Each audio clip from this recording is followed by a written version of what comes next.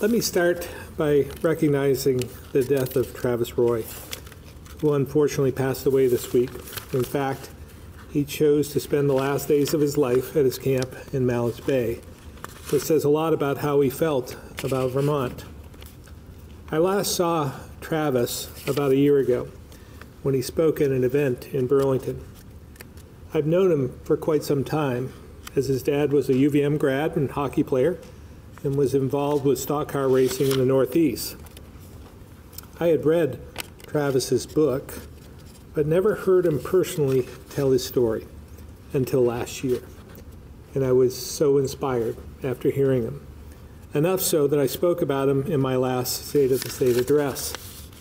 I'd like to share a bit of that today because I think we could all use some inspiration during these difficult times and help put things in perspective.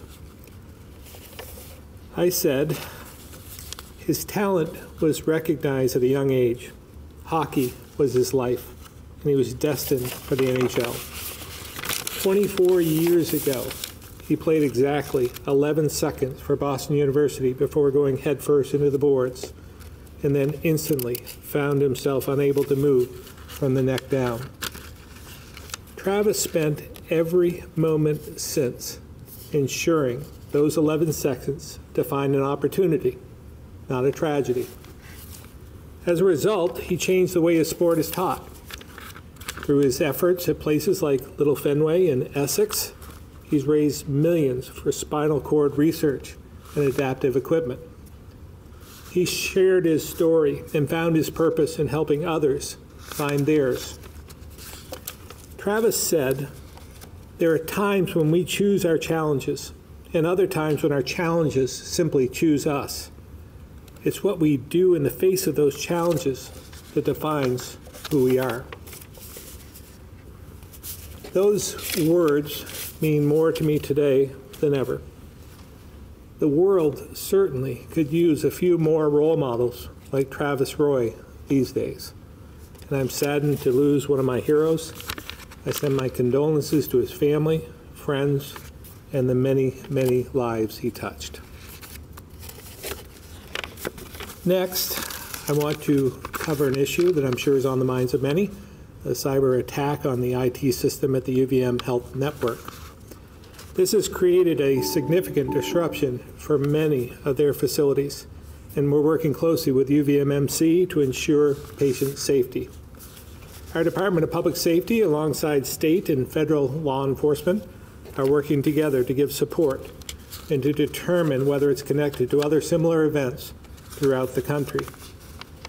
There has been no known impact to the state IT system, and the Agency of Digital Services is continuing its everyday work to protect our IT network. I also want to assure Vermonters that we've been working around the clock and have taken several steps to ensure there's no interruption to our COVID testing. My team has done a great job, and I'm confident we'll keep this process moving and maybe even improving it. As I said on Tuesday, we'll be detailing the recent hockey outbreak so we can help Vermonters understand how it was spread. Mr. Pichek and Dr. Kelso will provide a closer look at these cases, which will show how one event can turn one case into many. As well, Dr. Levine will talk about cases in schools for our weekly education update. And on that topic, I also want to note that we have winter sports guidance nearly finalized, and we'll be releasing that next week. Secretary French is on the line for questions as well. Before I turn it over to Dr. Kelso and Commissioner Pichek, I want to reiterate some of what we said earlier this week. Like much of the region and country, we are seeing cases grow here in Vermont. While our positivity rates and total case counts remain among the lowest in the country and hospitalization still remains low, no one wants to see a rise in cases. Fortunately, as we've moved through the week, the number of daily cases has slowed down. But after seeing this week's model, projecting the possibility of 50 new cases a day by mid-November, we have to keep an eye on things. I want to be clear. We have the tracing and testing capacity to to manage our way through these types of upticks. But we also need the help of all of you to mitigate this. I have two observations from the last couple of weeks. And if we can be mindful of them, we can control our destiny, just like we did last spring. First, as Dr. Levine has said, we're seeing pandemic fatigue.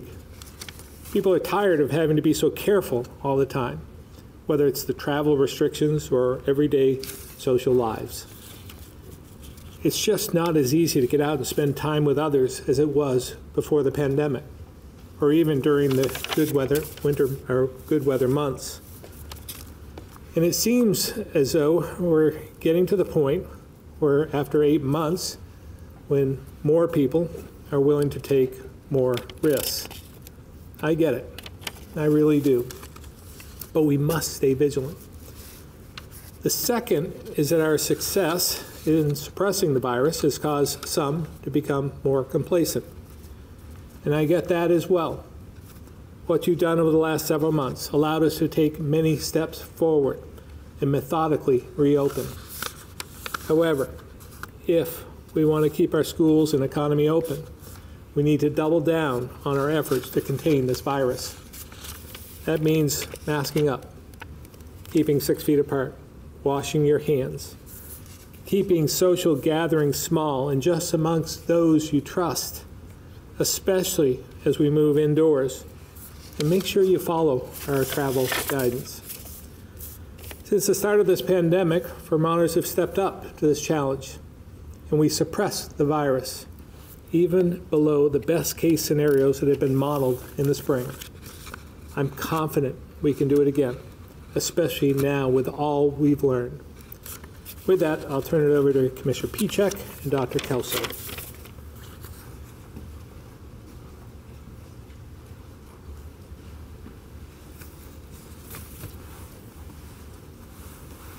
Thank you very much, Governor, and good morning, everyone. Dr. Kelso and I will provide an overview of the recent outbreak in central Vermont. I'll start with a play-by-play of where we stand, where the cases started, how they spread, and then Dr. Kelso will follow up with some insights into lessons learned, behaviors that may have attributed to the outbreak and to the spread, and then where we go from here.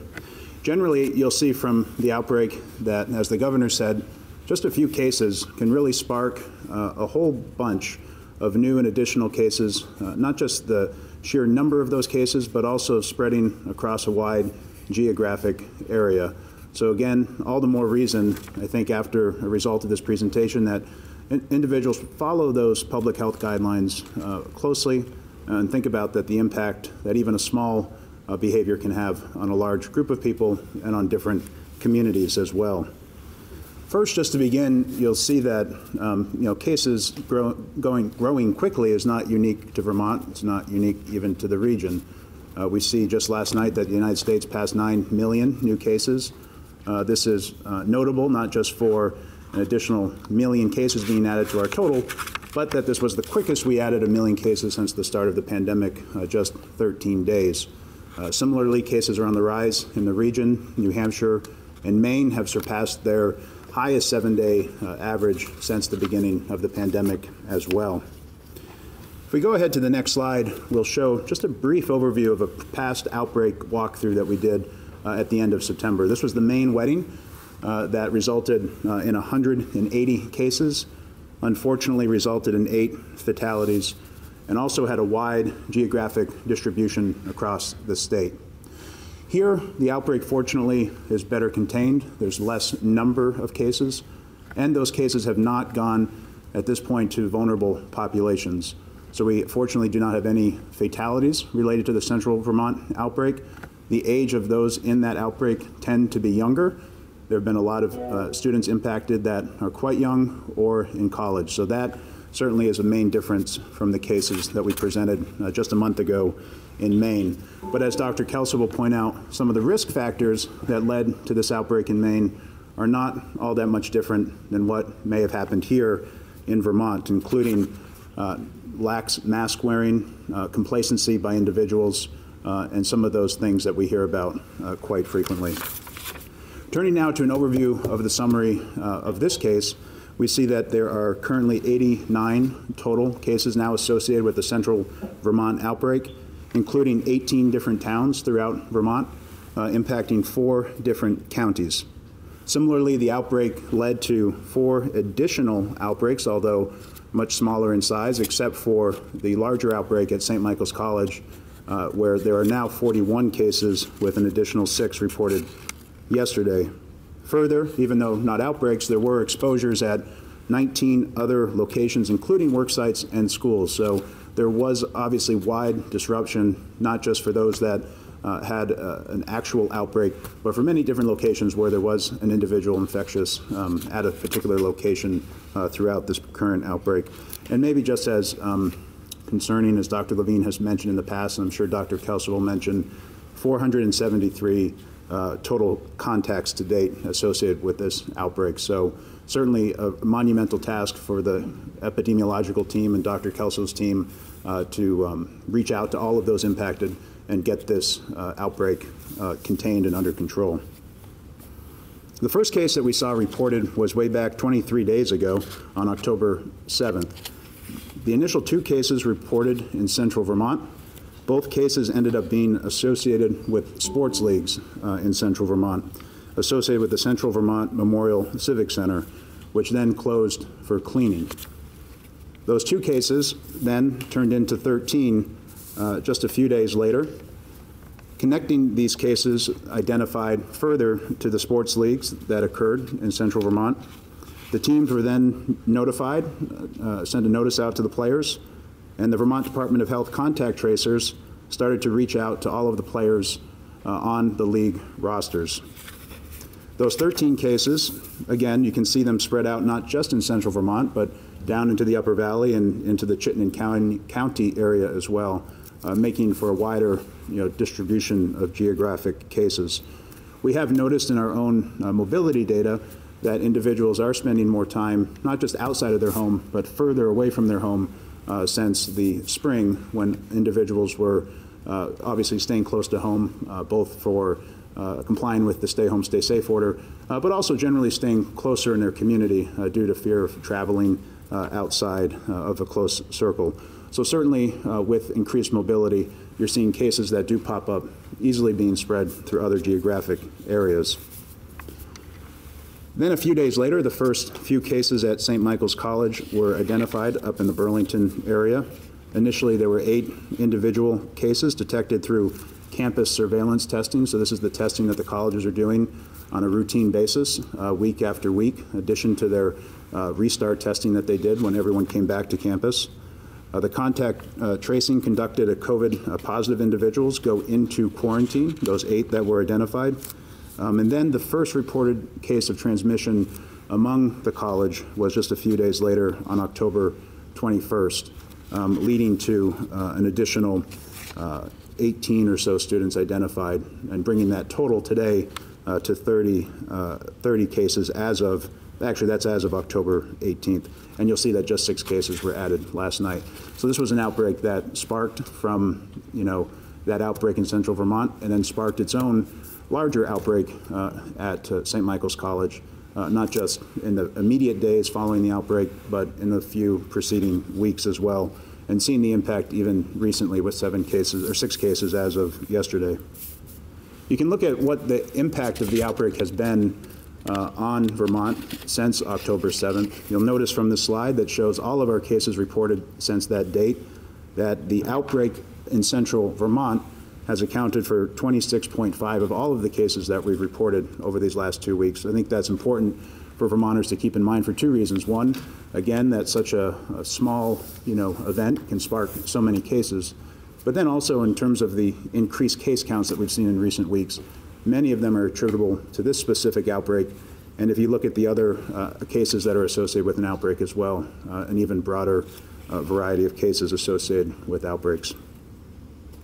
You'll also see from the geographic distribution again that this is not something that was localized to a particular geographic area like we experienced with the Winooski outbreak, but spread quickly to other communities throughout the state and even within smaller communities in certain particular locations as well. Now we have some areas of takeaway and areas of concern, but these are areas that I'm going to let Dr. Kelso talk about, since she's going to have more insights in terms of behaviors that may have led to this outbreak, and also observations about what we can do to prevent similar outbreaks in the future. Dr. Kelso. Thanks, Commissioner Piczek. I think the most important takeaway from this is that we all have a role to play in preventing the spread of COVID-19. As you've just seen in Dr. Piczek's presentation, just one case can quickly spread to multiple communities, multiple schools and work sites and colleges and other settings. And the more cases we have, the more at risk we are for seeing hospitalizations and perhaps deaths that result from those initial cases. So the things that the EPI teams realized as they investigated this outbreak and as it spread was that people were gathering in group sizes that met the ACCD requirements and guidelines, but yet there were gatherings indoors and outdoors, and at times people were not wearing masks. You know, we've all been saying for months, mask up, masks help prevent the spread. It's really, really important to do that. We've also seen that people were not always strictly following quarantine, and that's whether they had been identified as a close contact and were not, you know, staying away from others. After travel, again, not observing the quarantine requirements. And then even some people with COVID-19-like symptoms, not diagnosed with COVID-19, but had symptoms that could have been COVID-19, not staying away from others. So these things are what all of us need to do all the time to get a check on the spread of this virus. We also saw that some people who had symptoms and thought they might have COVID and sought a COVID test continued to do daily routine activities in their communities. And finally, the health screenings that workplaces and venues are all implementing are really important. We know that not everybody with COVID-19 has symptoms, but if you do have symptoms that could be due to COVID-19, it's important to pay attention to those yourselves so that you can be monitoring your own health and know when things might be taking a turn. But also report if you have symptoms. Don't go to venues or events if you have symptoms. These are things that are going to prevent the spread. And my last message is that cases of COVID-19 often begin with no symptoms, and someone may feel fine, and yet they may have been exposed through no fault of their own, but they may have been exposed and be incubating the virus and becoming pre-symptomatic and be infectious to other people. So be aware, all of the recommendations about wearing masks and staying 6 feet apart and not gathering unless you need to and being outdoors as much as possible, all those things are important because you can spread COVID-19 before you have any symptoms. And what we've seen in this outbreak and in other situations time and time again is that people think they're fine and they may go out to eat or go to an event and then find out a number of days later that they were in fact infectious at the time. And I think I'll turn it over to Dr. Levine.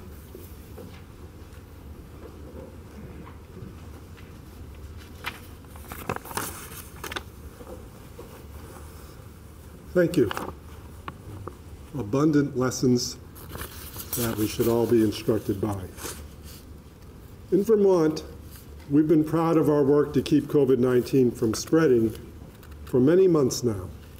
We stayed outside, kept our distance, wore masks, and our data showed that what we did worked, even when other places struggled. And while we should be proud, we may have gotten a little too comfortable with our relative success, thinking Vermont is different than other places. But Vermont is not safe from COVID-19. Nowhere is. Because now we're seeing what happens when we let our guard down even just a little bit here in Vermont. multiple outbreaks that are growing, and cases showing up in an increasing number of child care programs and schools. But we continue to do very well when you look at the large numbers of schools we have, the large numbers of child cares we have, and the small numbers that have been affected.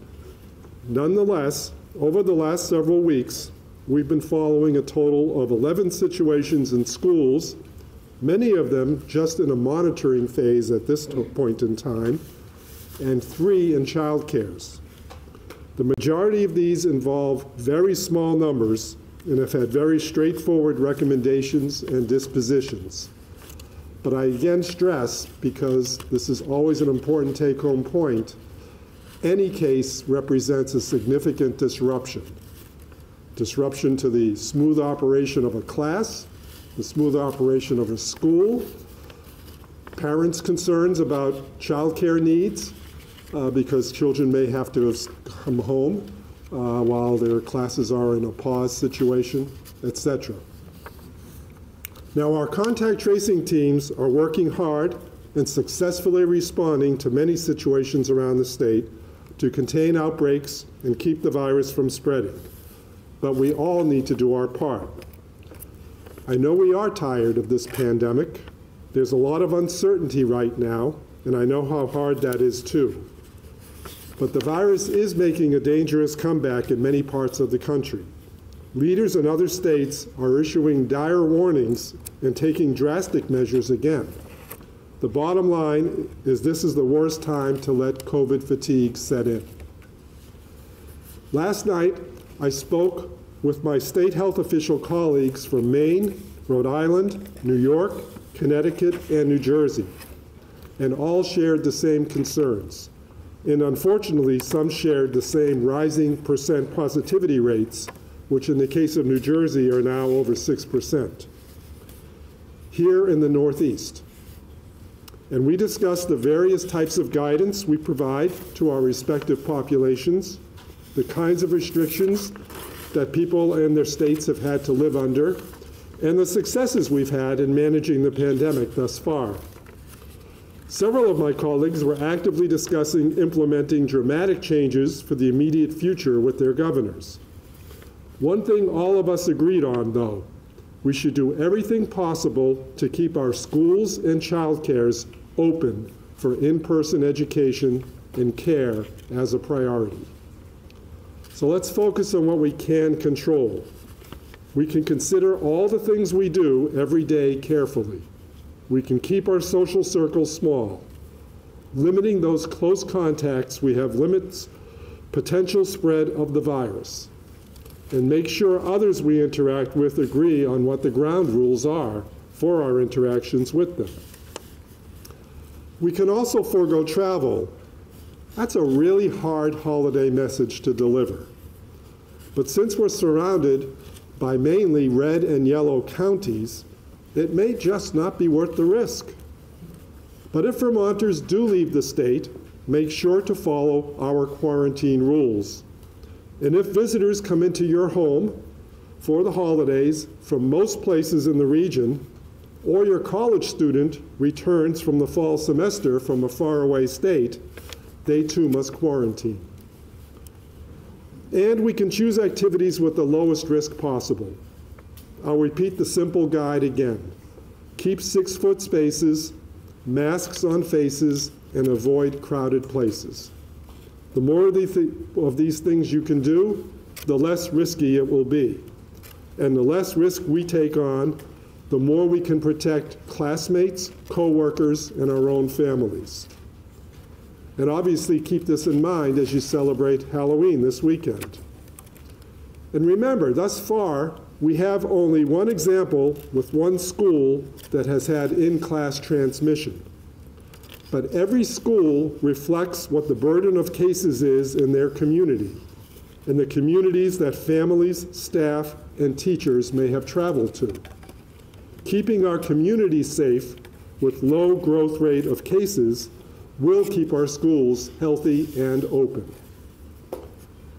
We are seeing cases go up here in Vermont, but there's still time to double down on our prevention efforts and we can still be proud of what we've done and what we still have left to do.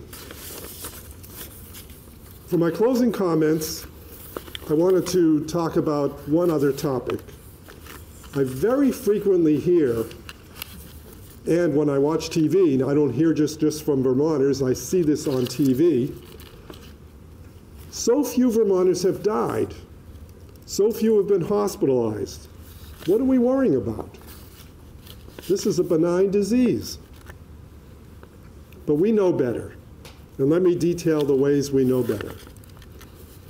First of all, I am watching hospitalizations start to pick up, very slowly, but real, and we know this is an indicator that lags several weeks behind the increase in cases.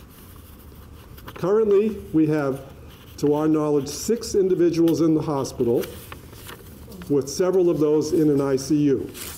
That is admittedly still a very small number, and we would hope it will stay that way. But that is an indicator that we are now following very closely. Over the course of the pandemic, death rates have improved nationwide, even if hospitalization rates are worsening across the country. There's no evidence that this is because the virus itself has changed or is less virulent at this time. In Vermont, it's become really evident that we've gotten really good at protecting the most vulnerable, whether they live independently at home, in long-term care facilities, or in correctional facilities, or in our colleges even, which are really self-contained entities, if you will. Another point is that the latest surges around the country have been among people whose average age is somewhat younger than earlier on in the pandemic. But we know that over time, even though the initial cases are younger, these evolve into cases involving more middle-aged and then older populations. A recent study in New York City at Langone Medical Center showed that even when you control for age and other diseases that a person may have, the improvements we've seen in death rates are real. So why is this? It may be because we actually have had significant research in therapies as the pandemic has worn on. We know for a fact that dexamethasone, a potent steroid, can save lives for the very sickest hospitalized patients. We know that remdesivir, an antiviral drug, even though it does not have a survival advantage, can shorten the duration and lessen the severity of a person's illness. And we've become so much better with ICU management, ventilator management, oxygen management. And we've learned how to deal with newly identified complications like blood clots in a more effective and timely manner. And finally, just listen to the stories of some of those who you may know who may have been ill or have developed long-term chronic symptoms. We now believe these so-called long haulers may account for up to 10% of those who have been ill. We need to learn so much more about these people, and research is ongoing. But the current literature would impress upon us that contracting COVID is not a pleasant experience and may have more long-term after effects. I'll turn it back to the governor now. Thank you, Dr. Levine. We'll now open it up to questions. Okay, we're going to start the room with Calvin. Just want to remind folks that we have 26 people in the queue and an hour and a half to get through it all. Calvin? Thank you. So first question, probably just a question for Dr. Levine. So you kind of just touched upon it, but this week the state is now differentiating between hospitalization data and also people that are in the ICU. I'm wondering, I guess, why that change was made and sort of what the reasoning behind it is in putting it on the state's dashboard. The only difference is it's now being portrayed on the dashboard. We've actually been discussing it at our press conferences frequently. So it's just in the interest of greater transparency on the dashboard. And it's not because all of a sudden we are so alarmed and feel that those numbers are going to skyrocket. And then, Governor, is you probably saw Justice Kavanaugh, he had to issue a slight correction to one of his rulings earlier this week after Secretary Kondo's expressed some concern. I'm just wondering, I guess, what your take is on how we changed our election process and how that's playing out sort of on the national stage, and in this case, Wisconsin, how that's affecting how they conduct their elections too. Yeah, again, I haven't been following it as closely as maybe you have and others, but thus far we've seen robust, I guess, voting by these ballots that were sent to everyone. We can be proud of that. Over 200,000 people have voted thus far, over 200,000, and we could be heading towards a record year. So, you know, we want to make sure that everyone has the opportunity to vote. I'd like to see it exceed. I'd like to see us break the record, and there's no reason we shouldn't, because there's no excuses. Everyone has a ballot, and should be able to take this opportunity to exercise that right to vote and express their feelings as well. David? Was wondering if within the bounds of privacy concerns, it's possible to say any more about the connection between the Central Vermont outbreak and the St. Mike's outbreak. Was that specifically connected to the sports league? Dr. Kelso.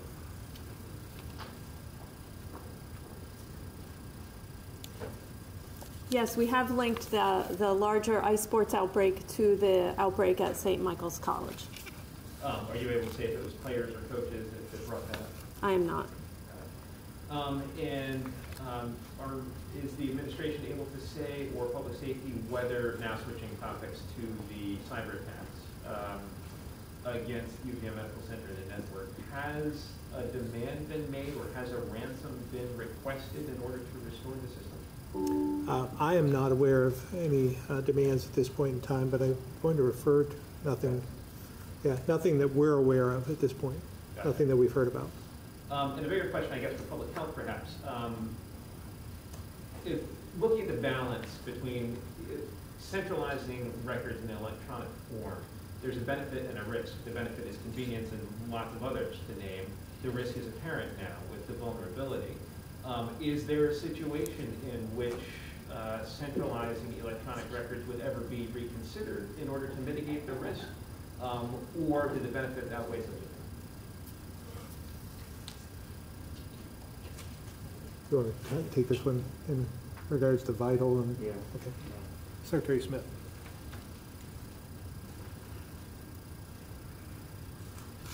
That's a hard question to answer, and thank you for it, I think. We've come a long way in technology in trying to enhance our advantage in medicine and healthcare in particular. This was a cyber attack on a network, so it was contained within a network and not sort of wider spread. So in that regard, it isn't sort of a centralized attack. It is contained. We as a society have to weigh, the efforts that technology brings with the risks that technology brings, and this exposes some of the risks. But at the same time, we can't forget some of the things that it does. It speeds up our healthcare system. It makes better decisions within our healthcare system. So I think it's a balance to answer your question. I don't think we'll be decentralizing back to the old days when we all had paper files in our specific location. But at the same time, we do have to be vigilant in thwarting these kind of attacks. Thank you. Yes, given the change in temperature this morning, I'm just wondering, as we go forward and people start to retreat into their homes and into restaurants or wherever, are we rethinking how we enforce perhaps the restrictions on restaurants and other public places going forward for the winter season?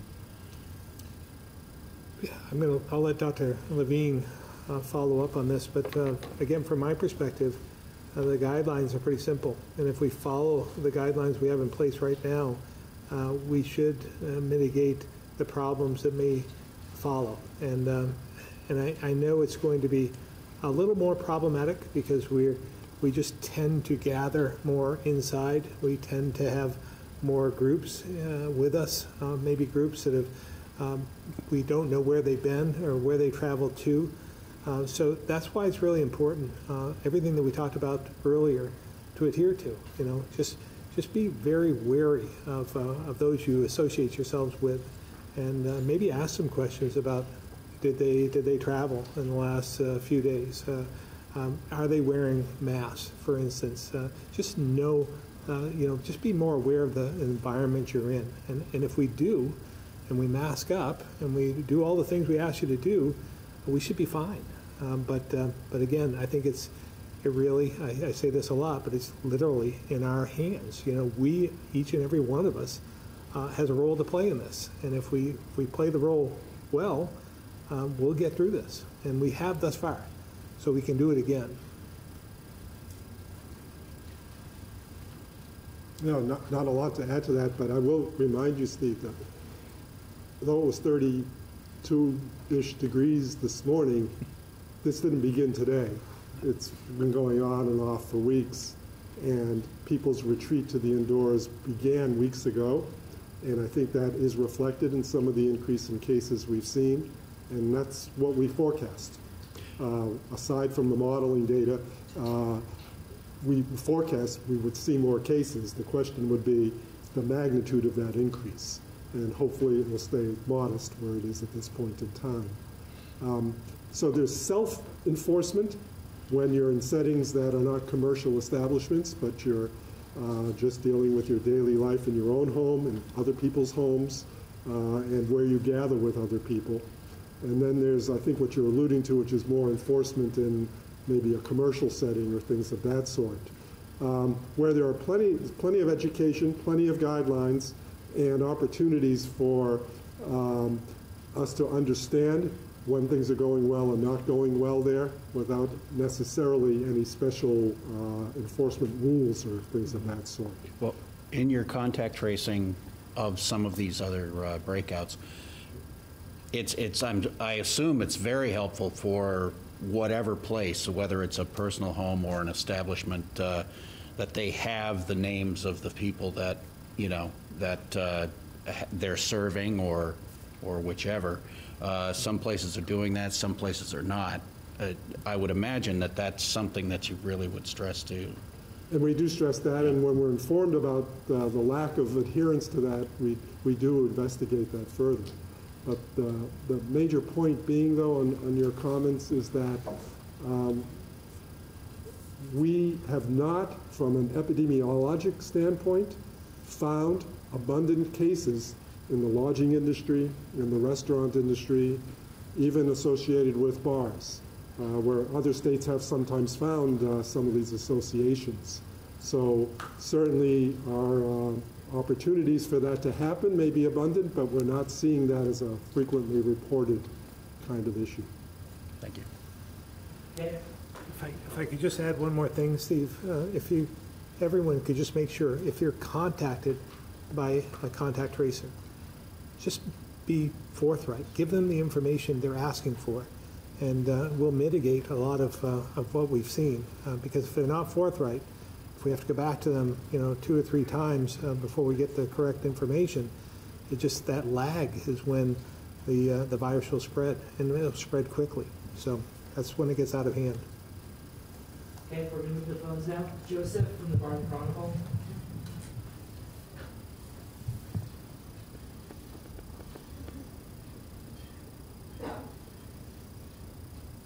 Hello, I think this is for Secretary French.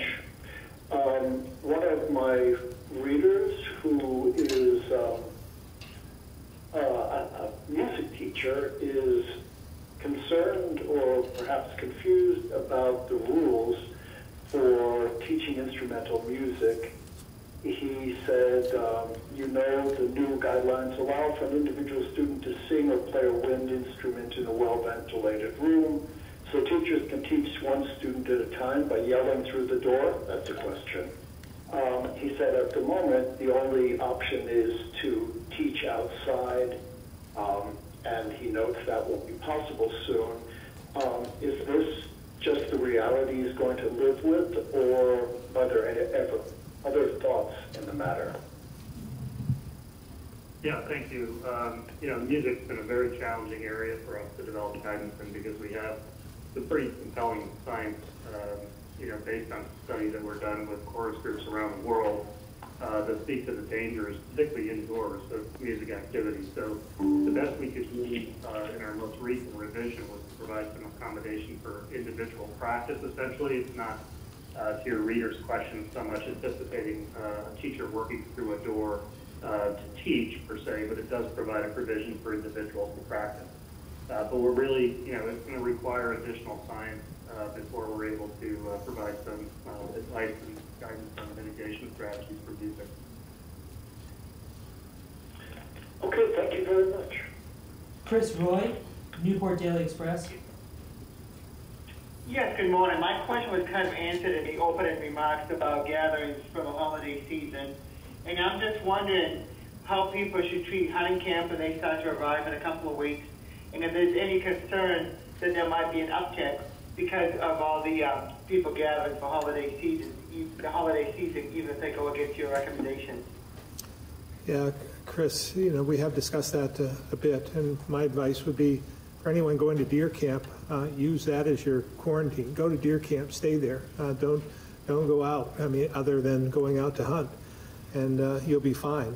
But just again, know who you're with there in the camp. Make sure you know where they traveled from, and then just make sure you're safe within the camp. I mean, it's the same guidelines as anything else that we've proposed. But again, I would advocate just you know, go to camp and do whatever you normally do, but just enjoy the outdoors and enjoy the camp atmosphere. But don't go out other than that.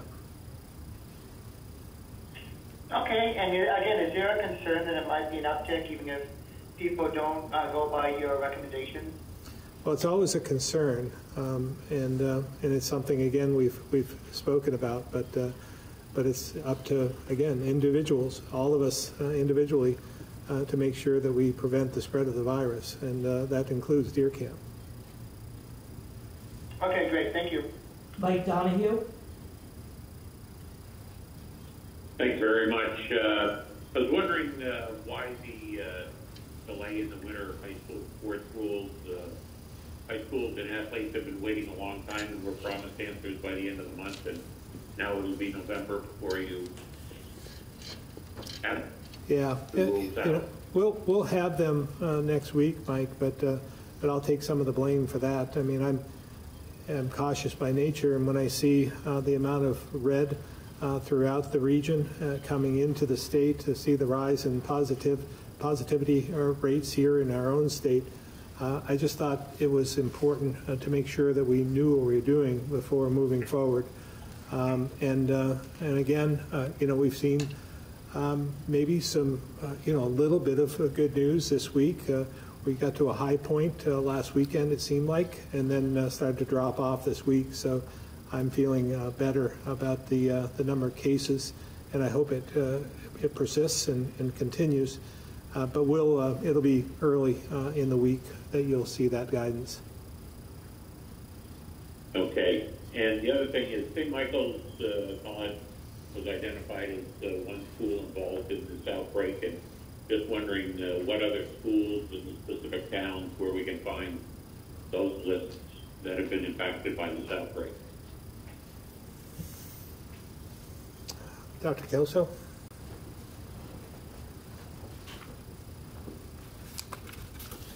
Yeah, there is one K through 12 school, St. Mike's, one business, two businesses.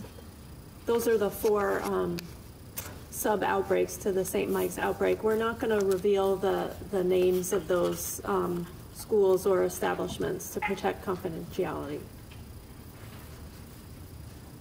Under what provision are you, the confidentiality? It's not HIPAA. We've already cleared that up, that HIPAA doesn't pertain to this.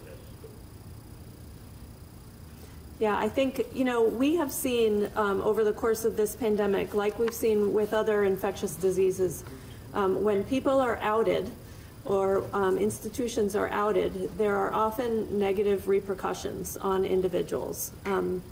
We've seen death threats, we've seen services be stopped for individuals and communities, and unless there's a real strong underlying reason why the public needs to know something to protect themselves, we're just not going to reveal information that might put people at risk. But if somebody has a child in that school, K-12, or somebody is in that business, don't they have rights and all that? I understand there's concern. Why are you keeping the vermonters in the dark? Why would you keep vermonters in the dark? I don't think we're keeping Vermonters in the dark. When there is a risk to an individual at a school or a business, for example, the contact tracing team has done the work to identify just what that risk is and to whom. And we notify those people. That doesn't mean that everybody else in Vermont needs to know. So when there are potential risks, we do notify people directly. I guess I still don't understand why you would want the people to know if their kid is going to a K-12 school, that school may have been impacted. Yeah, and again, the reason we don't broadly notify is because there's not a risk to everybody.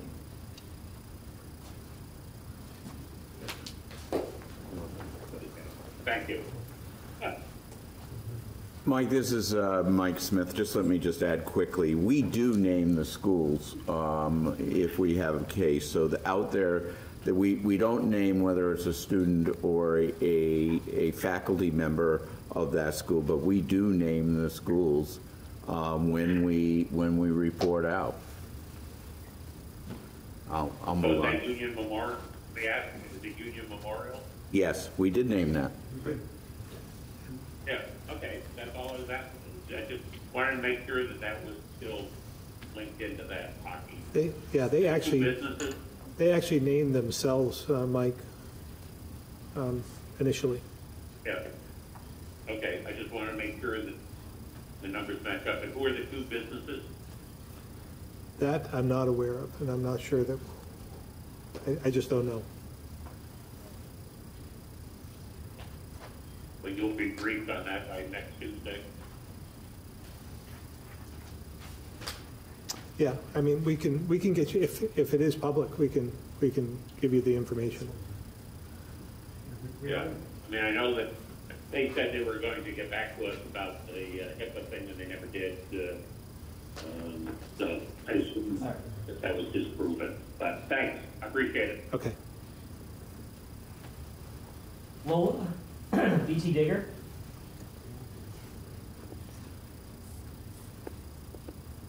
Hear me? We can. Hi, can you hear me? We can. Great, thank you. Good morning. My first question is just, can I get the most up-to-date number that the health department has right now for total confirmed cases connected to K-12 schools?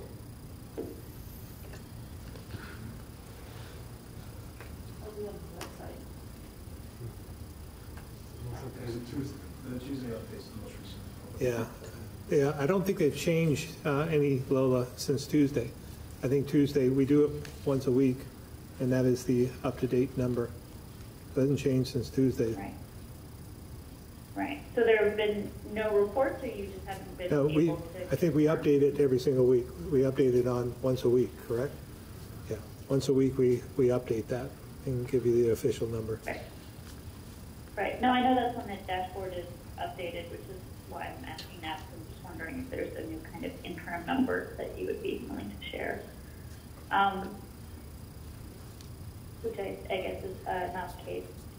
I do kind of want to follow up on what Mike was asking about, though. I'm mostly confused because the health officials, I think as early as last week, were saying that the cases at Union Elementary in Montpelier had been linked to the hockey outbreak. And so, I mean, just in terms of kind of assessing the impact of the outbreak and understanding to which schools it has spread, I'm a little confused as to the logic as to why we wouldn't say which schools, given that we are saying when there are cases in specific schools. Yeah, I think we came up with a standard early on about the number of students and faculty, and if they were over that number, we would issue the name of the school, but if it was under, we would not issue that name. Right. That may be where the confusion is. Yeah, this particular case, Union came out, I think, before we named Union Elementary. No, that's not true. I asked the health department whether or not they were linked. First you said they weren't, and then I followed up a few days later, and it seemed like you guys had received more information at that point through contact tracing and said, no, actually, we do believe they are linked.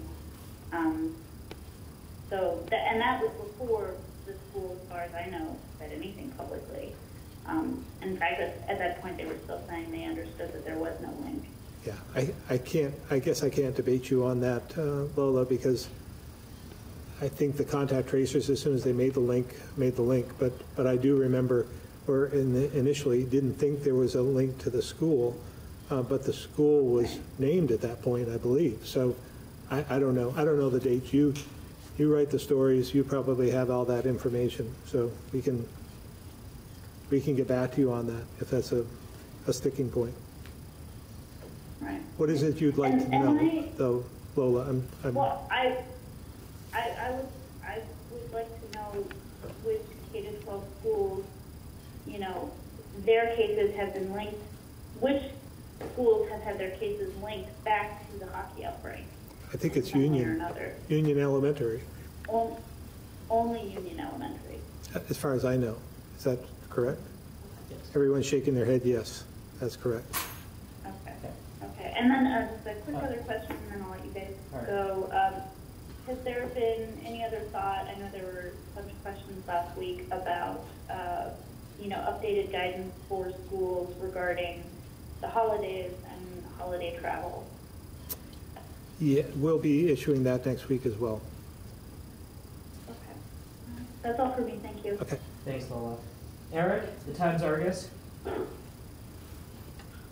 Yes, Governor, your executive order on ice rinks directing them to freeze their schedule that lapses at midnight tonight, is that expected to lapse, or is there any further action you're going to take? I don't believe we'll be taking any further action specifically on freezing the reservation at this point. No, I think we'll just let that go. And it said in when you had made that decision, and I asked before, and it wasn't, I don't know if the data has come back or not yet, that there had been a suggestion that the outbreak in Central Vermont was connected to hockey in New Hampshire. Has there been any more clarity on that? There's no certainty. Yeah, apparently nothing. We couldn't make a direct link back, but there was suspicion of maybe that connection, but that we weren't able to make any direct link. So do state officials still believe that there is some kind of link to New Hampshire? At this point, I don't know as it matters because it's been so long. But again, we want everyone to be careful in where they're traveling to and from, and with the number of cases we're seeing in New Hampshire, that would be even more relevant today. Okay, thank you. Joe Lee, Local 22, Local 44. Hi, can you hear me okay? We can. Thank you. I wanted to know what goes into characterizing an outbreak as contained or not contained. And do we know if the Central Vermont outbreak is still not contained? I'll leave it to Dr. Kelso or Dr. Levine.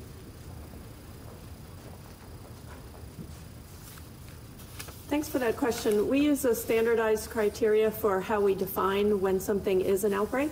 And similarly, there are guidelines and criteria for when you declare an outbreak closed or resolved. Typically, it's when 2 incubation periods have passed with no additional cases. And given that, you know, the timeline for when we expect an outbreak might be closed out, that can shift, and that timeline can get extended as more cases are identified, because then we have to track the contacts of each new case. So it's something we take a look at. We're not considering the ice sports outbreak contained or closed at this time. Thank you. Stuart Ledbetter, NBC5.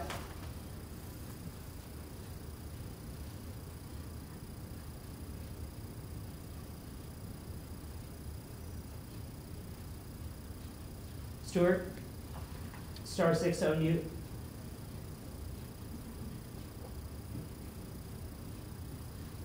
Okay, we're going to move to Kat, WCAX.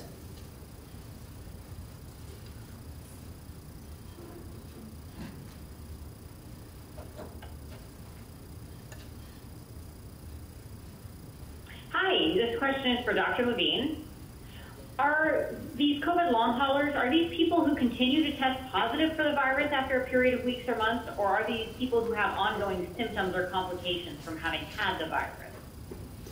Yeah, that's a great question, and I'm going to answer it to the best of my ability. Again, repeating that there's research going on about this as we speak. However, these are not usually people who are positive testers down the road. They just complain of symptoms that won't go away and behave like someone who has what we would call a post-viral syndrome that may involve significant fatigue or a variety of other symptoms. But they're not required. Actually, there is no case definition for long hauler. It's not even a medical term at this point, but there's certainly no requirement that you continue to test positive. It's just that you had a defined illness for which you did have a positive test, and now you cannot rid yourself of these more enduring symptoms.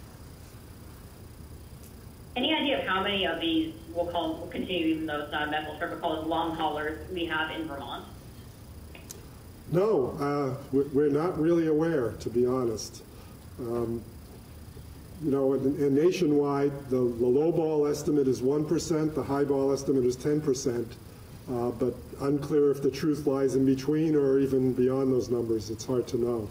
But we don't really have a good handle on it in Vermont with our, I guess we're in the 2,100 case range at this point in time for total cases that we've confirmed. That is an area ripe for study that we'll actually be talking about internally, but we don't actually have any data on them yet. And I know at one point the state had been tracking a couple of cases where there was a person who continued to test positive after a period of weeks or months. So do you keep track of those still, or is that just a couple of cases and they're not common? Yeah, those are, they're not common, but we do see them. And we've seen them in the general population. We've seen them in the population in nursing homes and other skilled nursing facilities. Often those individuals, even though they have a positive test, don't have any symptoms. And they just retain their test positivity. Some of them do have some ongoing symptoms and retain their test positivity as well. So they're a different population, we think, than the long-haul population. Got it. If you indulge me, one more question that's a yes or a no answer. Will a contact tracer leave a voicemail if you don't pick up? Yes, we found out that that is true. They may not leave it on the first call, but they'll at least indicate they're calling from the state. You know, that it's not like they'll leave it an extensive phone message. but letting somebody know that they're from the state so they don't mistake the phone number as another type of call. Colin Flanders, 7 days.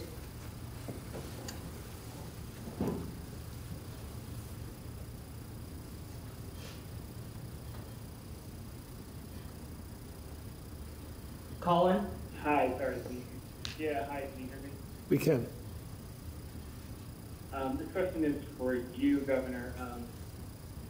I am curious as to whether, well, first of all, have you heard about the situation in West Paulette that was reported by BC Digger yesterday, the militia training site?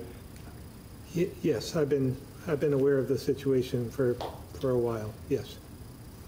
I'm curious as to why the state has not taken more action to address the concerns of some of the neighbors there. I was hoping you could fill us in on the efforts to date and why more has been done. Again, I think I'm going to let our Commissioner of Public Safety answer that. I have been briefed on it on an ongoing basis, and but he might be able to provide a bit more information.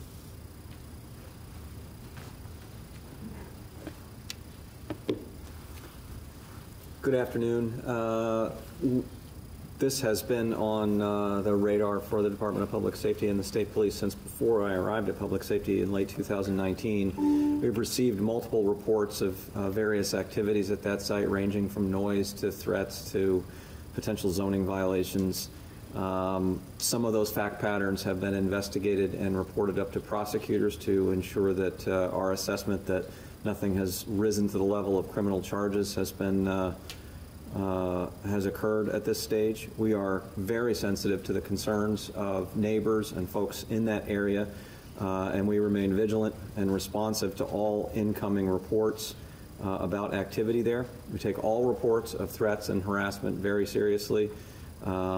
We have folks assigned to the Joint Terrorism Task Force here in Vermont, and we scan the landscape not only for threats and issues specific to things that we receive directly, like reports at this facility, but also on a statewide and a national landscape. We have briefed. We've been in contact with local and state officials from that area. We've briefed legislators on our overall threat mitigation posture, how investigations work, what kinds of things we can investigate. Those briefings have occurred twice, once in August and once yesterday. And that's the general overview. I'm not sure if I actually hit the nugget of your question, though. Well, I guess one other thing I'll ask you, but I would like the governor to weigh in if possible on this question. But Commissioner Sherling, can you say, are you aware of any federal investigations going on right now involving Slate Ridge? I can't discuss any potential federal investigations because it's outside my purview, but I can say we have shared information with federal authorities, and I have every confidence that if they uncovered something that rose to the level of a federal criminal charge, that they would take that very seriously. Great. And then just, Governor, I understand why you would have the Commissioner speak to this, but I would like to ask you specifically, do you think, why hasn't the state done more in your opinion? Why are these concerns continually being brought up by these neighbors? I mean, some of them are in real fear here. I'm just curious as to why the state hasn't done more. Well, again, I think the Commissioner explained everything that we are doing, and that's not doing nothing. We're very much aware of the situation. We're monitoring the situation. But if it doesn't rise to the level of a criminal offense, what would you suppose we should do? Well, I guess I would just turn that around. I mean, what do you say to these neighbors then to say that we've been addressing their concerns. We've been reacting when they've been calling. We've been in contact with them. We've been in contact with legislators on 2 separate occasions. It's not as though we're just letting this go. But there's some things we can say, some things we can't, and we're continuing to monitor the situation. And what can you say? Sorry, last question. If I could say it, I would, right? So we'll have to just leave it at that. All right, thank you. Aaron, BT Digger.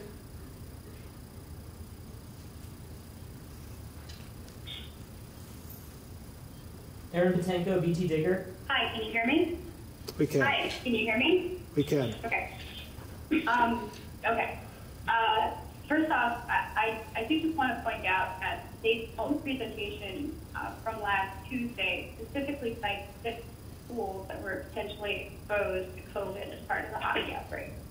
So it definitely seems like that outbreak spread past Union Elementary, and I'm referring to Levine's presentation on Tuesday.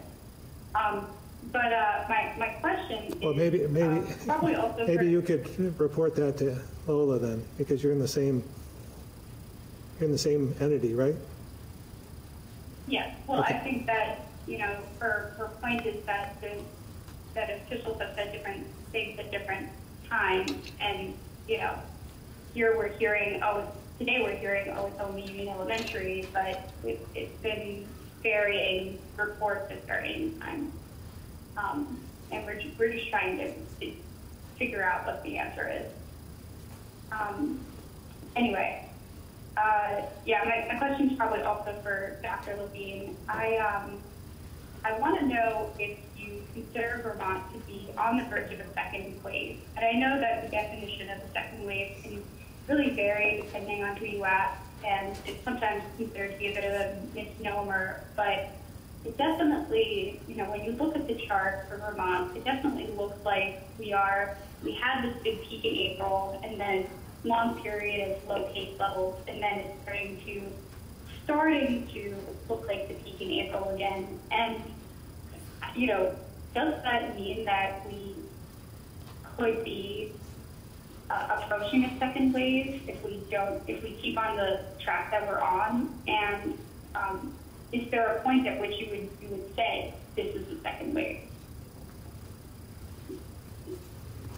Thanks. Let me try to address that for you, because I think all the talks of waves confuses everybody in the whole country, and I'd rather look at it as, where did a particular place in the country get the virus level suppressed to, and then did they get a wave after that or a spike in their cases? So if you look at our data, most of it tracks the larger outbreaks we've had in the state. And so, you know, we had the Burlington-Winooski outbreak that was substantial, but as you saw, we came down from that. We had other smaller spikes at the time we had other outbreaks, including the one at Champlain Orchard. We now have another spike that clearly at its inception was related to the central Vermont issues that we've talked about here at the conference today. And we don't actually know how that's fully playing out yet in terms of when, you know, Dr. Kelso mentioned 2 incubation periods. That's a long time for us to wait, but generally we will find that when we look at the slope of the epi curve, we can predict that we're coming down, and the cases are becoming further apart in time and smaller in number. So I don't want to use the word second wave at this point, but I do want to use the word a resurgence of virus that's not only in our data, but that is in the entire region's data and in at least 42 plus states' data. And it's all related, I think, to the more of the transitions back indoors and the fact that the seasons have changed, schools have opened, tourism, all kinds of factors related to the leaves and what have you. And that explains why there's a resurgence. The real question that I'd like to reframe your question as is, will this be a prolonged and ongoing and increasing resurgence, or will we be able to determine that things have actually quieted down and come down substantially? And with regard to your first question, there have actually been other schools impacted by the hockey outbreak, the Central Vermont outbreak. The one at Union is a true outbreak. Others are cases. And there's a big difference between that. And it's, not unusual for us to say that we have a number of schools that have had cases. And literally, that may mean one person in the school at some level, whether it be student or an adult. And so those are situations that we certainly don't need to be labeling case by case for as we investigate schools across the state. It's very different than when you have a school that had such a large impact like the Union School that we were talking about previously. So I hope that clarifies things. So on my slide last week, when we said this number of schools, this number of workplaces, that data is accurate, but it doesn't mean that those are each outbreaks. St. Mike's, clearly an outbreak. Many of those others, most of those others, not what we would classify as an outbreak, just as another end result of the original outbreak. Okay. Well, thank you for clarifying. We've been getting a lot of emails from parents going, well, the Department of Health website says 3, the school says 7, the press conference they said 6, and we know that they care and it matters to them. So we're just trying to see why is there such a difference sometimes from time to time, sometimes depending on what data source you look at, and sometimes depending on what the exact definition is of the case. So yeah, no, that's part of why you keep getting these questions. Yeah, no, I empathize and I completely understand. But keep in mind, every parent knows, because their school has told them, when a situation has arisen in their school. And that's the most important communication of all. And whether the school communicates, as they probably would not, that, this one case we have in our school is a result of the Central Vermont issues, or whether it's because somebody traveled to Europe and came home, that doesn't really matter in the end. The parents need to know what's going on in their school, what have public health and the school together come to as conclusions about what recommendations need to be made and what actions taken. And it's less about was this another manifestation of the hockey outbreak, or was it something totally unrelated? And rest assured, all parents should be comforted by the fact that their schools are immediately informing their entire community when something has arisen in those settings. They've been very transparent. We've been side by side with them, working with them and making recommendations. And I think that's really a smoothly functioning process. And it's still a success story in terms of looking at a reopening of the educational sector, and even reopening schools that have decided to have classes go remote for a period of time or what have you. Thank you. Thanks. Guy Page.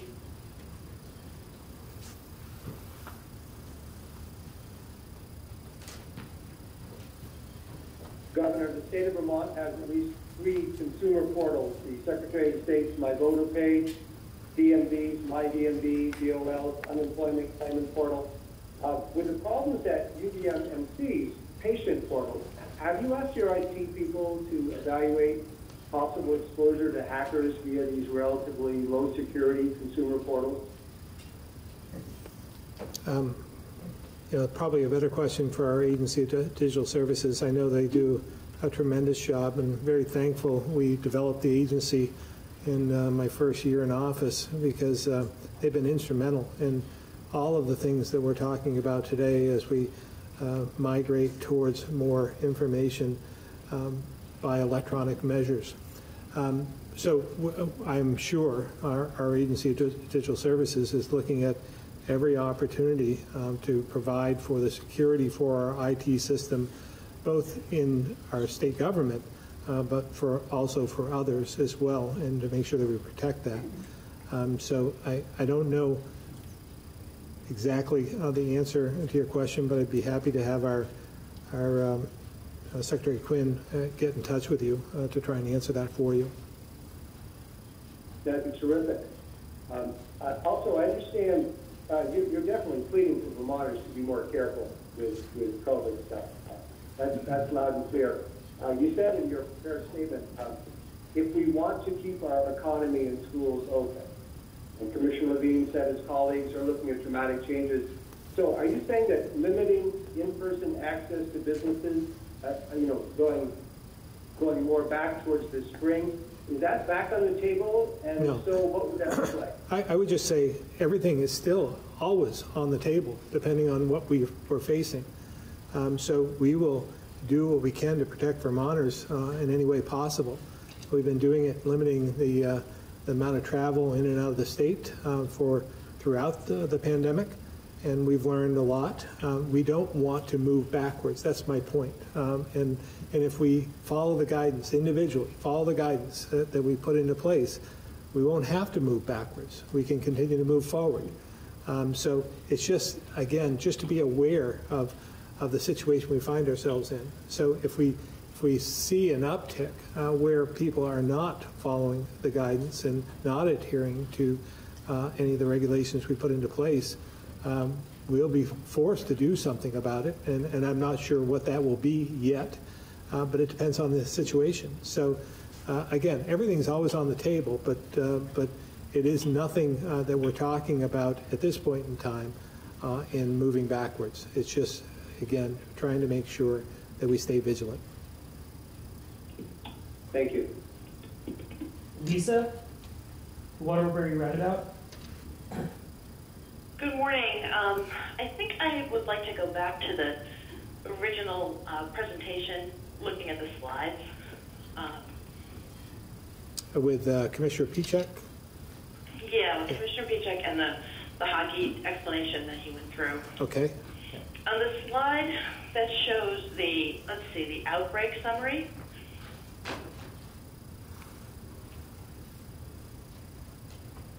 I'm looking at the dots, and I want to make sure I'm interpreting it correctly.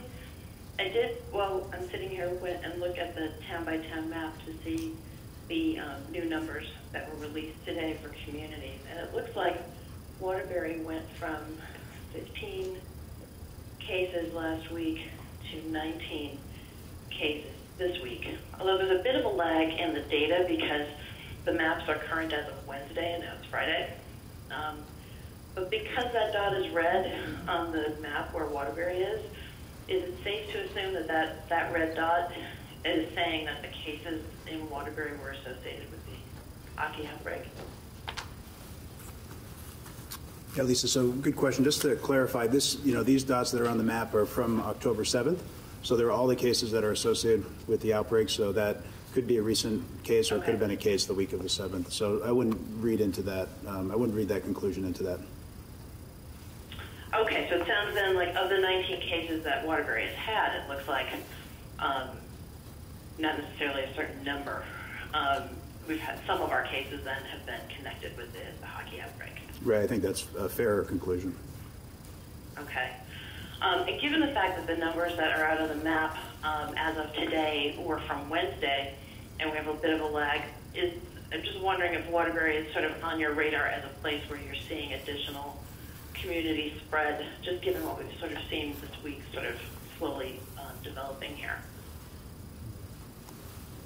I can answer no on behalf of Dr. Kelso and Dr. Levine.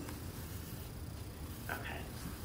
All right. Well, thanks for clarifying on the dot and the timing of when these numbers are increasing here. It's kind of hard to sort of match all these different sources up and sort of figure out what the timelines are for some of these things. Thank you, Lisa. Okay. Thank you. Tim, Vermont Business Magazine. Hi, if Michael Pichek is still there, I wanted to ask about the Frontline Employees Hazard Pay Grant Program. I know it opened up on the 28th, and it was first come, first served, and I was wondering how that was proceeding and when the individual could expect. I know there's a process here that's go through the companies, and when the individuals might actually start seeing some money. Yeah, so thank you very much, Tim. So the application portal did open up on Wednesday at 9 a.m. and we had significant interest from businesses. We received approximately 750 applications, totaling requests of about 26.6 million, 21 million for current employees, 5.5 for former employees, so quite a number of former employees as well. So that exceeds the appropriation, but I want to make clear that, that doesn't, just because they've requested it doesn't mean that they'll be approved. So we are continuing to encourage people to apply to the program. Additionally, we have 1.5 million that have been approved already in the first 2 days. Probably additional millions over the weekend and into next week. And for those that work for an employer, they probably can anticipate their employer receiving a payment over the next 2 weeks, and then the employer has to put that into their payroll, whatever that process is. The former employees can expect to receive an initial outreach from us over the next week or so, and there are follow-up steps that the former employees have to follow, but they should be on the lookout for a letter from us over the next week to 10 days. It sounds like it's going pretty quickly in all of that. And how long do you think it'll take to clear, the $26 million to make sure that that's all set? Yeah, it's a good question. So, we have a really great team at the Department of Financial Regulation, also in consultation with the Agency of Human Services. Both teams have been working really hard on this. They're working over this upcoming weekend to clear out some of that. We anticipate that over the next 2 weeks, they'll have worked through the vast majority of it. So they were able to get right on it on Wednesday, and they'll continue to work hard. The difference between the first round is that we did receive a lot of applications that are smaller, so there'll be a lot of smaller applications to get through. So the volume will be higher in terms of the number of applications we'll have to work through. All right, great. Thanks, Michael. Liam Elder Connors, VPR.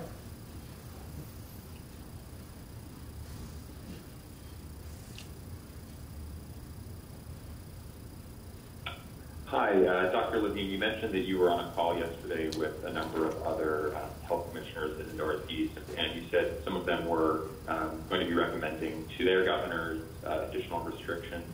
So I'm wondering, have you recommended any additional COVID mitigation restrictions to Governor Scott in the last couple of days?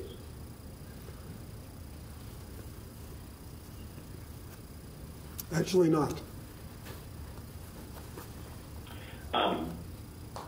And just sort of thinking about what we know about the virus, at the top of the press conference, speaking about how people can be asymptomatic or go for a couple of days without having symptoms but still be infectious. So, as we know, there is sometimes a delay in sort of tracking the spread of these cases. And looking at what we now know about the Central Vermont outbreak and sort of how that seeded so much of the activity we're seeing, I'm wondering what level of concern are you at about the way the virus is spreading? I mean, this press conference in the last couple of days have felt more like we're in March than we were, back in August or so when things weren't as bad. So, what level of concern are you at, and at what point would you be recommending additional restrictions? Sure. So one of the things that we've noticed in the data currently, and this has been especially apparent in some of these sub-outbreaks of the original outbreak, is that many of the new cases were actually already contacts. So they've been in quarantine, and presumably because they've adhered to quarantine are really of no threat to anyone else in the community because they're out of circulation during that time. So some of them we've actually known have been asymptomatic and then obtained a test because they developed some symptoms. But fortunately, they developed those symptoms in a quarantine setting. So that's the way things are supposed to work, and that's what containment is all about. So that's been very reassuring to us, if you will. And if you go back to the beginning of the Central Vermont experience with the 3 different leagues at the Memorial Civic Center, we're not seeing new cases amongst that cohort of individuals. It's all this more downstream effect. So And when we've seen some of these very, very small school settings and workplace settings, they've all been very small, and nothing has come from them in terms of other spread throughout other aspects of their communities. So all that's kind of reassuring, and in many ways, this is behaving like some of the outbreaks we've discussed here since March. Even though it's of a decent size at this point, and it may look to the observer that, gee, when is this going to end? But knowing the incubation period of the virus, you know, it takes time, as we've said. We don't close out an outbreak until it's gone through those 2 incubation periods without any additional cases. So I did show a little bit of what we call the epi curve last Tuesday. And even though it's not quite where we want it yet, you could see that there is a plateauing at least, and hopefully that will lead to a tailing off eventually of that, and that will be reassuring. So I don't think, you know, statewide, as the governor said, he's been comforted by some of the data on statewide testing in the last couple of days. And, you know, we would hope that would evolve into a trend, and that's what we'll be watching very closely. But we do like to be anticipating problems and making recommendations for tightening things up ahead of time, not looking through the mirror afterwards. But I don't think we're there at this point in time. I think we're in a state where we don't have to get overly alarmed about going backwards, as the governor says, or tightening anything in terms of restrictions. It's more what we've been doing, which is trying to make sure that we anticipate things like holidays, especially the one coming tomorrow, but then the ones coming in November and December. Just anticipate those, knowing human beings are human beings, and trying to encourage people to try to be conscientious and do the right things, so we don't have to worry about numbers increasing. Mm-hmm. Okay. Thank you. Thank you, Doctor. Hadley, the Valley Reporter. Hi, Governor. My question is related to something that happened in the Mad River Valley community. The other day on a local social media platform, an out-of-state part-time ski patroller mentioned that they are looking for weekend housing in the area, meaning that that employee plans to travel in and out of Vermont regularly without quarantining. So my question is, when will the state release guidance for ski area operations, and how detailed will that guidance be regarding part-time out-of-state employees? Well, two parts to the question, I guess. First of all, we'll be issuing guidance on the ski areas next week as well. We're 99% there, and we'll be releasing that. In terms of the employee, that's up to the employer, and they should make sure that they're coming from a safe county, and then hopefully in the next month or two, we will be seeing more safe counties around the region. And if they're coming from a green county, that's perfectly acceptable. If they're coming from a red county, not so much. They would have to adhere to the guidelines. They wouldn't be deemed an essential employee from my standpoint. All right, thank you so much. Greg Sikanek. Governor, you can hear me? We can.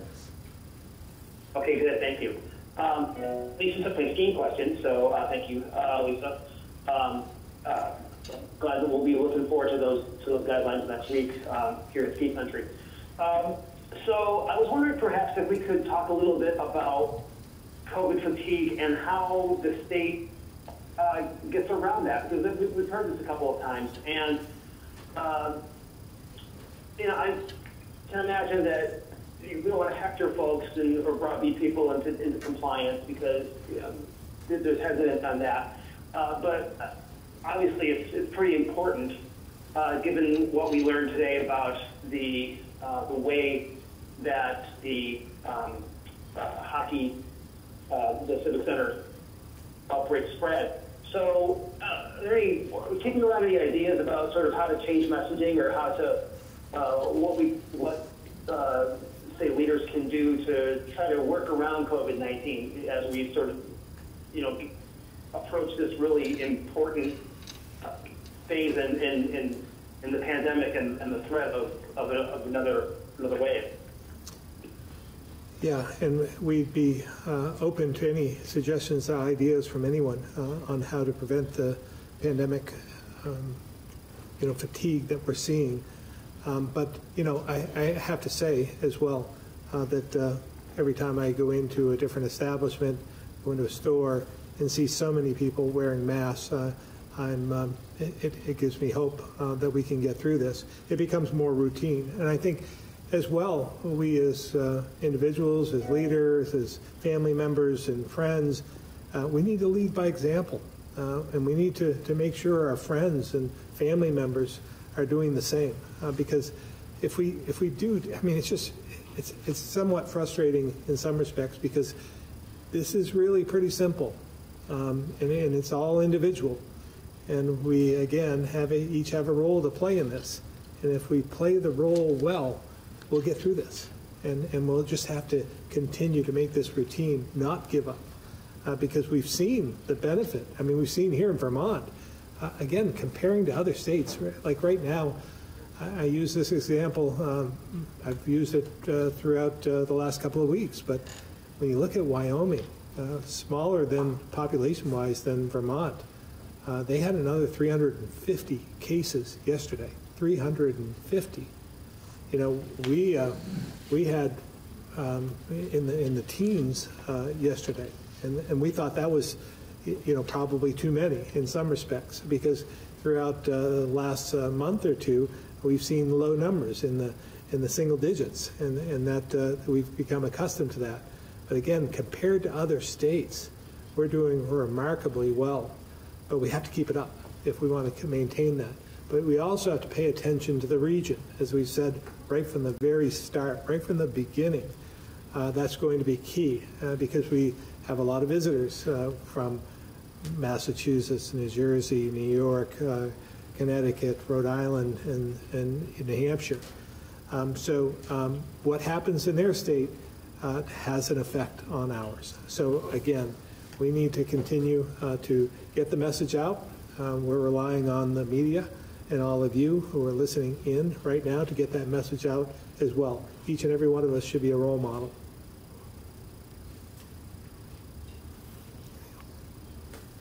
Okay, moving on. Greg, the County Courier. I'm good. Hi, Governor. I did have a question prepared, but it seems like I might not have all the facts ready for you, so I think I'm going to hold out till Tuesday for the sake of time, and appreciate the chance. Great. Thank you very much, Greg. Avery Powell, WCAX.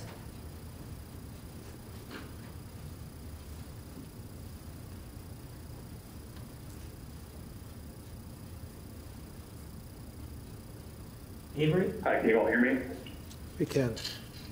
Great. I just first give a quick clarification from Governor Piechek's presentation. Should slide deck says 57 cases connected to the outbreak in central Vermont, but it says 89. What is it? Yeah, I'm hearing maybe every third word. Could you repeat the question?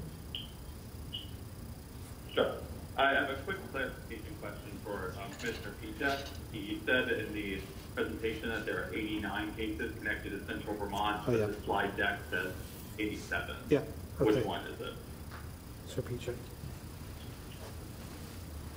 Yeah, thanks, Avery. So the number that we have today that's confirmed is 87. I think there are a few probable cases that haven't been confirmed yet through other tests and the like. So we'll get those confirmed when they become ready and if they turn out to be cases. Okay. My full question is travel border, cross-border travel between New Hampshire and Vermont. Grafton County right now is listed as yellow in New Hampshire. We've spoken with a lawmaker in Thetford and some parents there who are concerned that their children won't be able to participate in bordering ski programs in New Hampshire. Is that true? Will they not be able to go over to New Hampshire without quarantining after at this point? Yeah, obviously we're aware of the situation, and we'll take a look at that. And I'm sensitive to that cross-border type of relationship, and the community goes beyond the border in some respects. So we'll do whatever we can to assist. But there are those types of situations all up and down the border on both sides of the state, and probably down in the southern part. And then if the Canadian border were to open up, it'd be on the northern side as well. So we're always impacted by those situations. And if we made exceptions for every single case that comes up, we might as well just throw out the travel policy altogether, because it would be ineffective. So again, while we're sensitive to this, we put the policies in place, the travel restrictions in place for a reason. And if we see the number of cases growing in another state, there's a reason that we should put those, make sure they're adhered to, because we don't want the spread to come into our state. Simple as that. But in this one situation, we'll take a look and see if there's anything we can do to help the situation out. And there currently are some Vermont counties which are either at or higher than the 400 per million threshold. So what's the justification for not allowing it in New Hampshire, but we have these counties in Vermont? We're not going to kick one of our own counties out of state. We want to keep them here within our borders. So we've accepted from the beginning that we have to, we are what we are. And what we're trying to do is prevent more from happening to us by allowing more to come into the state in those areas that we know are problematic. So again, we know we have situations. We know our communities a little bit better than we know their communities. So it does make a bit of a difference. Again, it's just what we did from the very beginning. Thank you. Ann Wallace-Allen, BT Digger. Hi, thank you, Governor. You were asked what officials might do about the situation. It's like Ridge, assuming there are no criminal violations, and you said, what would you have me do? Do you think this is an appropriate case for prosecutors to file an extreme risk protection order to remove firearms from the situation? I think it's up to the prosecutors, and I'll leave it to our commissioner to maybe answer that. But obviously up to the state's attorney to determine that. The reason I'm asking is because you did push for charges against Jack Sawyer back in 2018. He was. Yeah, I don't know. Yeah, I think, as you might recall in the affidavit, there was an explicit plan in place to do harm to the school and the members, the students in the school. It wasn't a question of if, it was a question of which day, and he had a hit list. I'm not, I guess, to compare the two, I'm not sure is fair or accurate. What would it take then for this? If you have information to the magnitude that we saw with Jack Sawyer, you should present it to us about this case. If you have some sort of detail of a plan to harm a Vermonter or take a plan in place to do harm to others, you should present it. We have not seen that I know of at this point in time. And again, I'm just saying it's not the same. We saw what was happening with Jack Sawyer, and I'm not sure that it's the same in this instance. But if someone has information that they would provide, then we could take action. Who should they provide it to? You can call the Commissioner of Public Safety. Call your local law enforcement. Call someone and provide that information. If you have it, and you should provide it. Okay, thank you. And it's Mike Sherling. I'll just answer a question. I think we spoke briefly a couple of days ago about extreme risk protection order. If there's a person who believes that they're in danger or has a fact pattern that would rise to the level of the issuance of an extreme risk protection order, then they'd have to file an affidavit with the court in order to get that. So that's the underlying process by which that would happen. If the person who they themselves believe they are in danger. Correct. As we discussed a couple of days ago, in Vermont, the state brings criminal charges so that people don't have to do that. They only have to act as witnesses, provide accurate information in support of an investigation, and then the state chooses through law enforcement and then ultimately through a state's attorney and then a judge concurring with a finding of probable cause. For risk protection orders, you can actually go direct to the court, much like an abuse prevention order, file an affidavit, and a judge will make a direct determination whether there's a risk and foundation for issuance of that order. Okay, just for the record, this is Ann Wallace Allen, and that was probably Ann Galloway, but yes. Oh, I'm sorry. I only heard Ann. Apologies. Yep, that's right. Thanks. That should do it for me. Thanks. Andrew McGregor. Yeah, good afternoon. This is for Dr. Levine or perhaps Secretary Smith. I'm wondering, are we testing at full capacity and at full effect to identify the virus in general communities? I'm wondering if, for instance, our pop-up test sites that rotate through are utilizing all available spots. And has any consideration been given to randomized testing within communities like they do at the colleges, healthcare facilities, and other sites?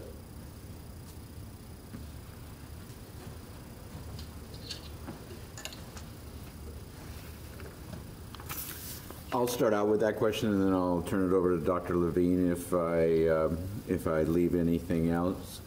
We're always looking for opportunities to expand our testing, and in fact, I think we're looking at those sort of surveillance testing opportunities as we speak. As you know, we're doing tremendous amount of testing in what are called pop-ups. Now we're moving those sort of inside now at various district offices and other places as the weather turns.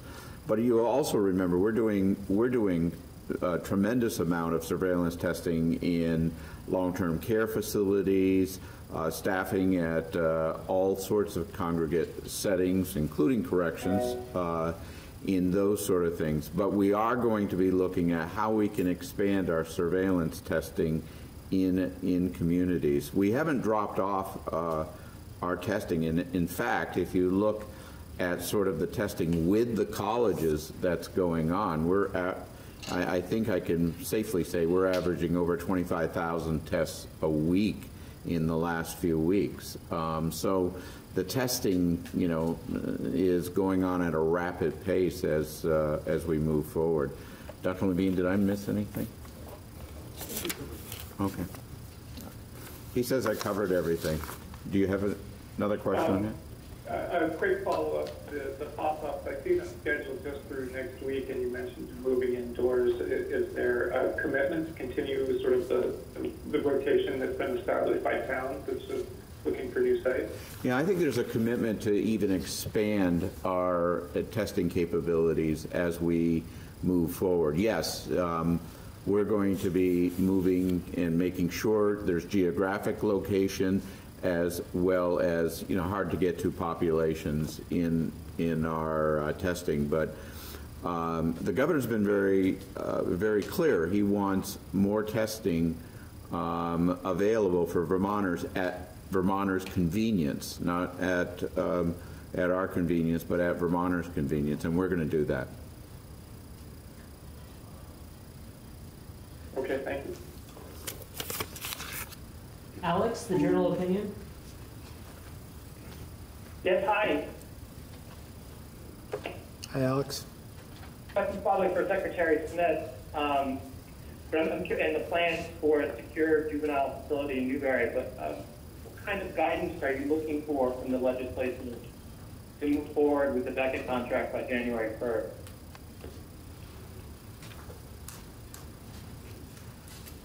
Thanks for the question. As you know, we have certain oversight responsibilities from the legislature. We held a meeting yesterday to go over the, for those that don't know, the Agency of Human Services through the Department of Children and Families has a long-term plan for a juvenile-involved youth. It's basically we're working on a plan for a architecturally secured 6-bed residential treatment facility for Vermont youth in the custody of DCF. And that is slated for Wells River in a 280 acre property.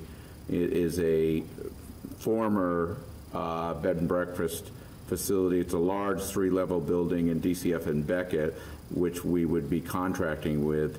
It would be operating that secure 6-bed residential treatment program for our target population. We have several steps that the legislature has laid out. Yesterday we presented one of those steps, and they delayed a decision on that step until November, mid-November, I believe, and then it goes back to joint fiscal, my understanding. The one thing that I want everyone to know, we do need a residential facility like this because we have closed down Woodside. And so we're moving forward with a residential facility like the one that we presented yesterday. Did I answer your question? It does. If I could be permitted one related follow-up, is there any plan to engage the community in Newberry and Wells River about the project? Yes. Yes. Yes. There has to be a plan, and my understanding is there's been preliminary engagement with the community, but we will. I'll make the commitment here. I'll make sure that DCF does engage in local leaders as we place this facility. Great. Thank you so much, Secretary. All right. Stuart Ledbetter. Governor, an easy one. Have you made your decision for president? I have not voted as yet. I plan to vote either on Monday or Tuesday. That's to be determined. So I'm not ready to tell you how I'm voting, but I have made a decision, and I'll be voting on Monday or Tuesday. Thank you. All right. That's it. All right. Thank you very much, and we'll see you all again on Tuesday. Thank you. Hey.